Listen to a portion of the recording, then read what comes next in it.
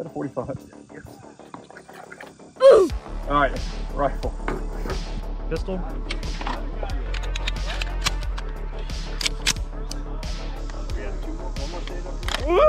One more. Fantastic.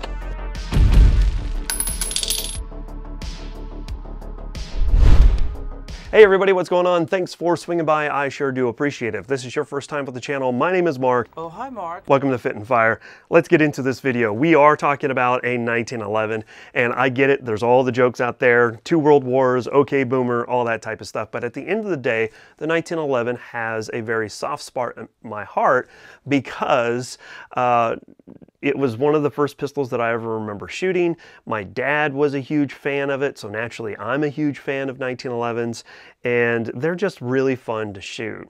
Before we get further into the video, my question to you guys, sound off in the comment section down below, is the 1911 a viable option in the 21st century? My opinion is yes, absolutely so. We see the advent of the M45 by the Marines.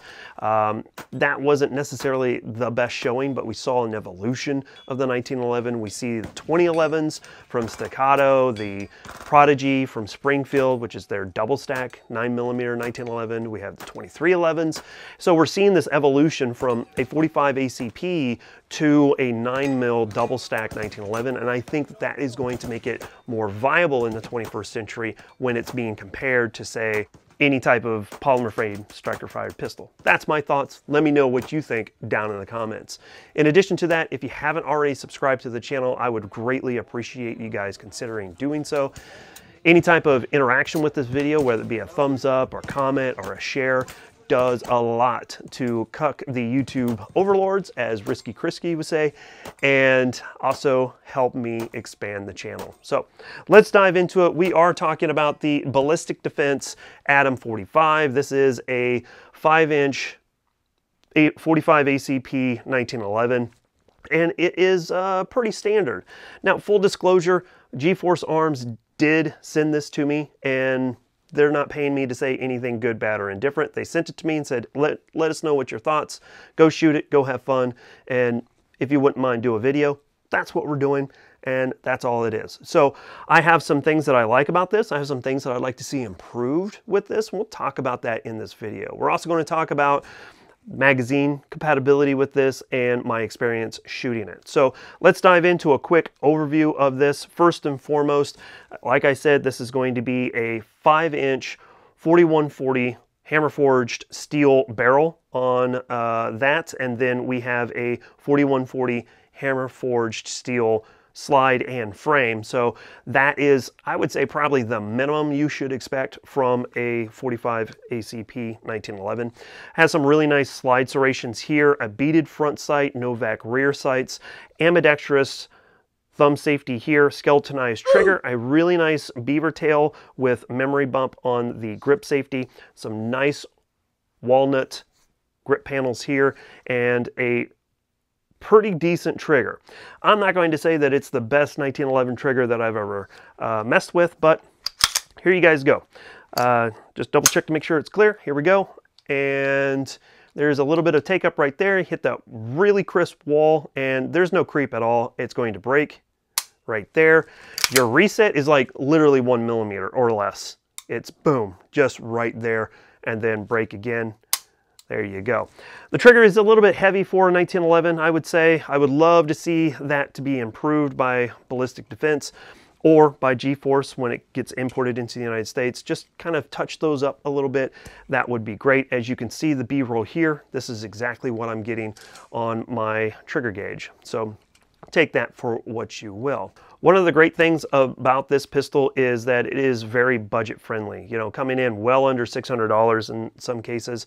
I have seen other pistols that are very similar to this one from other manufacturers coming in a little bit more inexpensive than this one, but at the end of the day, this is still under $600 and I would say a good entry-level 1911. That's kind of where we're going with this.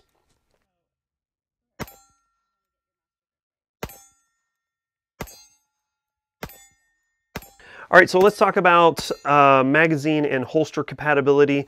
It comes with one 8-round mag. This is a company called AtMag, and it worked just fine. No complaints whatsoever. I actually believe that this is a Metgar magazine that has just been rebranded to another company.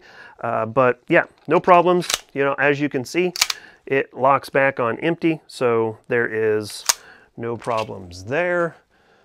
I got a 10-round magazine here that was donated to the channel by my cameraman Jefe. Really appreciate him. And no problems there. Locks back as well. So, and then I have 2 of these 8-round Metgar mags, and naturally these are running just fine as well. I ran all 4 of the magazines that I have for 1911 through the shooting competition and had no problems whatsoever. So let's move on to the holster compatibility. I have a Safariland level 2 holster here that I've had for quite some time, and it does exactly what you would expect. I used this at the 2-gun competition and had no concerns, no complaints with it whatsoever. Fits in really, really well. So if you are interested in picking one of these up, and you have a holster already, or you want to get a holster, just a standard government size 1911 holster should do the trick. So there you go. So let's talk about my shooting experience with this pistol. And let me tell you, I've had a lot of fun shooting it. Has it been all, you know, sunshine and tulips and all that type of stuff? No, it hasn't been. There's been some issues with it. Nothing that is glaring enough for me to tell you not to buy this, but I will point out a couple of things here that I would like to see Balistik Defence and or GForce to improve on. Number one, like I've already mentioned, the trigger is just a tad bit heavy in my opinion. I'd like to see them kind of tweak that just a little bit.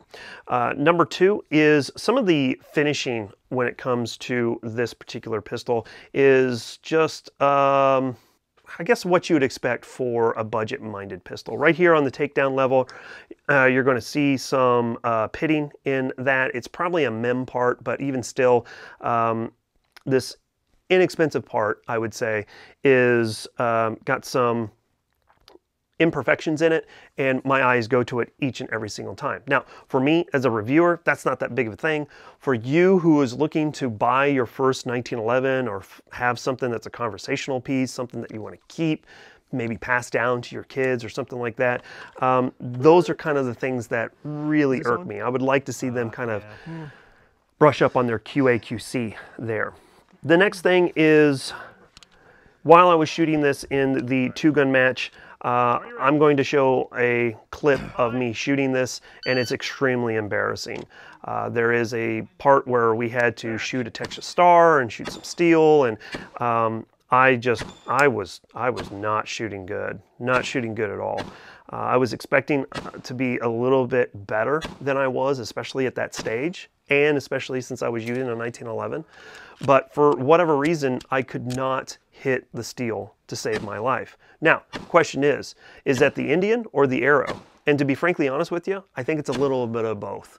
And here's the reason why. Number one, I change from one pistol to another each and every single week. In that particular 2-gun match, I was actually shooting 2 different setups. So I had 2 different entries. I was shooting the 1911, and then I was shooting a PDP and a FN509. So I was jumping in every stage, jumping back and forth between 2 pistols. So there could have been some of my own issues there. I'm going to put that out there 100%. But the other thing that I found is that this rear Novak sight is now moving back and forth. I'll get a close-up so you guys can see this. Naturally, the way that you fix that is you just, you know, tighten it down, and you should be good to go. But the problem is, this is not the first time that this has happened.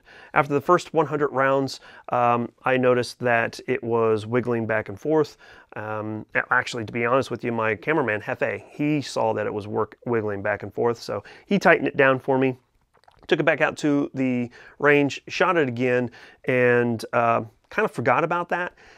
Took it to the 2-gun, and now after the 2-gun, I noticed that it is wiggling again. So I would like to see Balistik Defence and GForce pay a little bit more attention to that, make sure that these are locked down to spec, and make sure that they're, you know, double checking these things as well. So a couple things that I'd like to see improved on this just a little bit. What has been my experience with this, shooting it at the range, shooting at 2-gun competition? I've got approaching 500 rounds. I'm not exactly sure where I'm at on the round count because to be honest with you, I didn't keep track of how much I shot at the 2-gun match, but approaching 500 rounds, and I will say that I have had almost 0 issues. Now, I did have one stovepipe on this, and I believe that that is my fault. Got a lot of hate in my other 1911 videos about how I just take it out of the box and take it to the range and shoot it, and you can't do that. You gotta break it all the way down. You gotta clean it and oil it and da-da-da-da-da. Well, to appease you guys, I went ahead and did that. I broke this all the way down as soon as I got it, and I cleaned it. Put it back together, took it out to the range, and I forgot to drop a couple of extra drops of oil onto this, and within the first 100 rounds I had one stovepipe. That's it, one. Ever since then I have ensured that it has gotten some additional oil every time I've shot it, and no problems whatsoever. Especially at that 2-gun match, I was expecting to have at least one issue, and no, not at all. So really good reliability on this, but running 45 ACP in a 1911, if you've done it right, there shouldn't be any issues. Some of the other things that I really do like about this is the fact that your gun case that it comes in comes with everything that you need. It comes with cleaning brushes, it comes with a bushing tool, and it comes with some brushes as well. So I really do like that they took the time to add those components.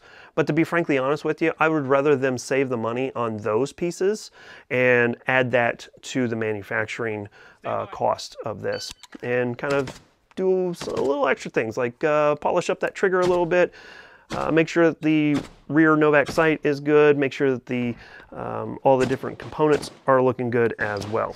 There you have it. There is the Adam45 from Balistik Defence. I'd say is a pretty nice entry-level 1911, especially in 45 ACP. Maybe in the future I can get a 9mm and see how well that's going to run, but at the end of the day, I had a lot of fun shooting this. Would I recommend it to you guys? For entry level, I would say yeah. You know, coming in under $600, I think you're going to do well with this. And if you like to tinker, you can polish a lot of the internal components up to make it even better. So definitely a great starter 1911 for you guys, but I leave it to you. Let me know what you guys think down in the comment section down below. With all that being said, we're going to go ahead and get out of here. Thank you so very much for swinging by and checking this video out. I really do appreciate everybody's likes, comments, and shares. That's big. If you guys are interested in financially supporting the channel, there's a way to do so by becoming a member. I've got a lot of different things going on with that, to include behind the scenes videos of everything that's going on moving forward. So if you guys are interested to see what types of things I'm doing at the range or the new things that are coming into the channel, you can catch some of those videos through the membership. So with that being said, we'll go ahead and get out of here. As always, freedom through strength. Here comes a high five. Catch you guys later. Bye, y'all.